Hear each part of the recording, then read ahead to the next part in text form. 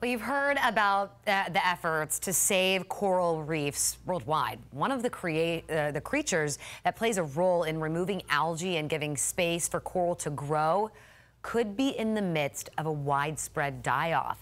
The Atlantic and Gulf Rapid Reef Assessment says long-spine sea urchin have been dying off in the Caribbean. It started with one in St. Thomas in February, and within a month there were die-offs in St. John, Jamaica, and other islands. Now the group is continuing to track where these events are happening, and they're hoping to understand what's causing them.